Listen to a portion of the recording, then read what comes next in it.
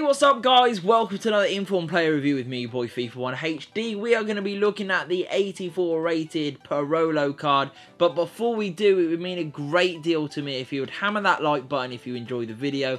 And if you have any questions on Parolo or FIFA 17 in general, leave that all in the comments below. I love reading what you guys think and I love answering your guys' questions. And if you are new to the channel, make sure you hit that subscribe button. It really does help me out an awful lot. So jumping right into his stats, and as you can see, it is an absolute sea of green. There is so much to love already.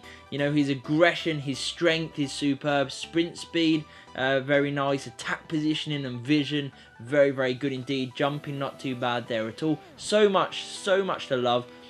And that continues here with the skill attributes as well. Ball control, very nice. Dribbling, not too shabby. Finishing, long shots and shot power, all very nice. His passing is superb. His tackling is also on point as well. And volleys, not too shabby either. We move on and we see a 4-star weak foot, which is very nice. 3-star skills, which is neat and tidy. And a high-medium work rates, as well as the distance shooter speciality and the long shot taker and outside of the foot shot traits. So let's jump into the main block of the review. So my thoughts on Informed Parolo were that this guy is just absolutely immense. He is so good no matter where he finds himself on the pitch. It's unreal. You can play him at cam, central midfield, CDM. He is going to do an absolutely solid job in any of those roles, which is brilliant. I would recommend playing him at central midfield because then I think he will get involved in all of those areas and you'll really see the benefit of having this card. His pace, starting off with that area, it's really solid. You know, 75 pace overall.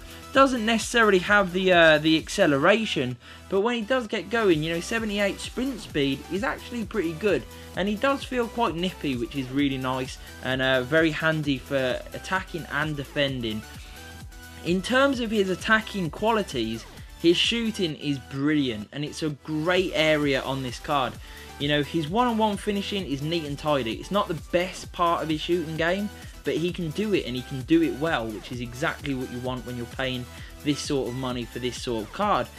Where he really excels, however, is his shot power and long shots. I mean, this guy can really hit the ball, so definitely have a few pop shots with him, you know, from anywhere just outside the area to around 30 yards, and he is going to be hitting the target most times, and most of those are going to be nestling in the bottom corner, which is always really good. So he's got that area, and he's also got some heading ability too, which is really nice. Whether it's from a corner, attacking or defensively, you know, he's good in both areas, and he can certainly score you a few headers, which is really nice.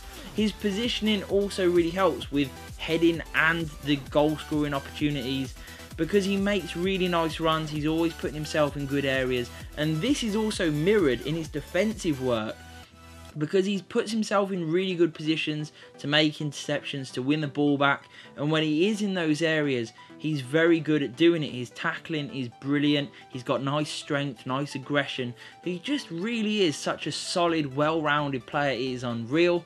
His passing is another fantastic area. He plays such good killer through balls. He can cross the ball really well, you know, play long diagonal balls. Short passing is neat and tidy. You are definitely going to rack up a lot of assists with this guy. As you'll see in this video, he already got me a few in the short time that I had him, so if you do purchase this card, you are going to be very pleased with how many chances he creates for others, as well as how many chances he finishes for himself. His dribbling isn't overly amazing, but it's very good. You know, 81 overall. With his ball control and dribbling, is nice. You know, it feels good. He feels like he can get the ball out of his feet quite easily. So overall, on that regard, his dribbling is pretty neat and tidy. But what I love about this card is just overall how good he is. You know, if you've already got his SBC card, you will already know this because the two cards are so similar. So if you do already have that card, I wouldn't recommend going out and buying this one. because they're virtually the same bar a few differences. His price, he's currently going for around sort of 60-65k, and I think that's a really good value, to be quite honest. If it does drop a little bit less, you are getting even more of a bargain, but even at this price, I think you are getting one hell of a player. That's why I've had to give him 8.5 out of 10. I hope you enjoyed the video, guys. If you did, please hit the like button, hit the subscribe, and peace.